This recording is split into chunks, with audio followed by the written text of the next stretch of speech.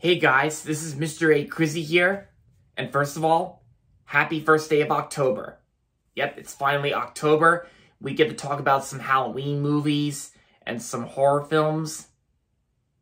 Yeah, so with that being said, happy October and happy Halloween month. So, in today's video, this is going to be on a movie review. This is going to be a movie review on this horror film. Like I actually watched this horror film on HBO Max recently, and that's going to be on the new horror film that came out last month on September 10th. And this horror film was directed by James Wan. James Wan, who's known for directing The Conjuring and Insidious and Saw. And that's going to be on Malignant. Yep. Malignant is the new horror movie directed by James Wan. And so it's about this girl named Madison who is paralyzed by fear from shocking visions. Like, Madison's torment worsens as she discovers her waking dreams as terrifying realities.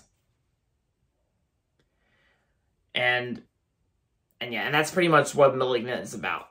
So when I first saw a trailer for Malignant, when I first saw a trailer for this film, like when me and Ashley went and saw Candyman, this movie kind of interested me a litbut then I was thinking, since it was to be streaming on HBO Max for a month, I felt like watching it on HBO Max, and I did.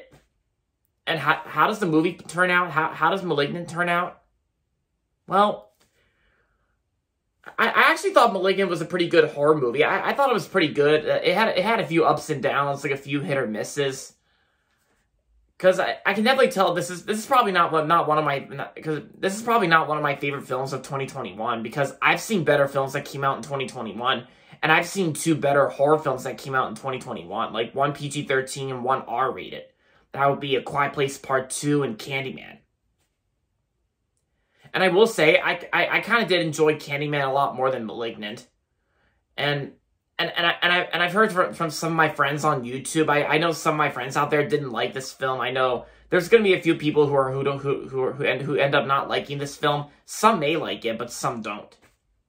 Because, you know, it's just their honest opinion, and you don't have to copy each other's opinions, because that's not right. But as for James Wan's direction, like James Wan, the way he directed this film, like the way he shot this film, it kind of wasn't too bad. Like, and the pacing itself, like, it's only like an hour and 51 minutes. It's only like an hour and 51 minutes, and the pacing itself, I didn't really mind. I hardly felt a thing. And as for the acting performances, like the girl who played Madison in the film, I thought she wasn't too bad. I mean, as for everyone else who was in this film, they all did a pretty decent job.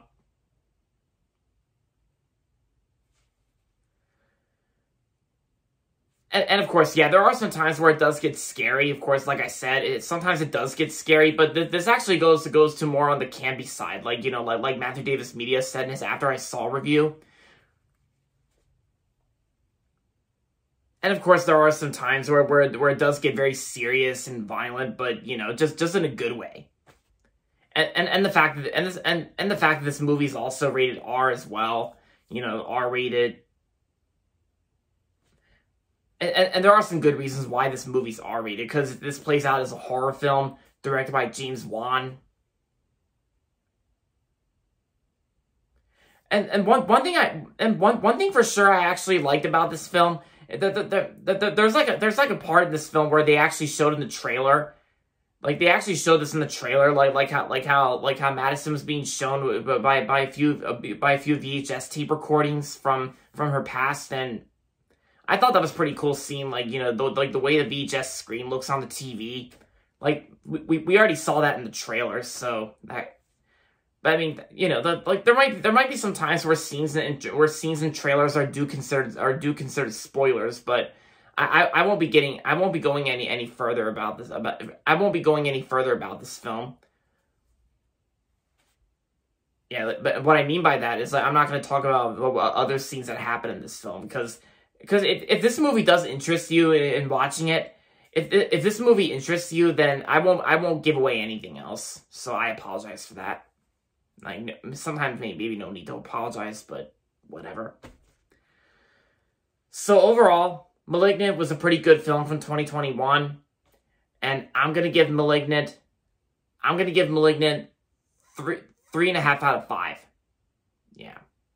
Because some of you guys may have seen my Letterboxd review, like my short Letterboxd review, because like there might be some times where I might get my ratings right, but yeah, it's fine. So if you're interested in checking out Malignant, if you're interested, then feel free to check it out on HBO Max before it goes away on October 10th, like a month after it came out. But if you're not interested, then it's fine. So there you have it, guys. That's going to be it for my movie review on Malignant. And that's going to be it for this video. So make sure to give this video a thumbs up and subscribe to my channel if you haven't yet. And as always, thanks for watching. And also, stay tuned for some more horror movies and stay tuned for some more Halloween movie reviews coming up on this YouTube channel for Halloween month and October month. Yeah, because I got a few other Halloween movies to check out. Like, I know I got the Adam Sandler film, Hubie Halloween, I got to check out on Netflix, because it's actually turning 1 year old this month, which is pretty cool.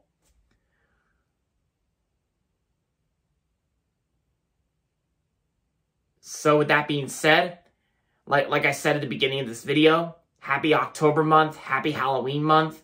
And with that being said, this is Mr. A. Crizzy saying, goodbye, everybody, and that's about it.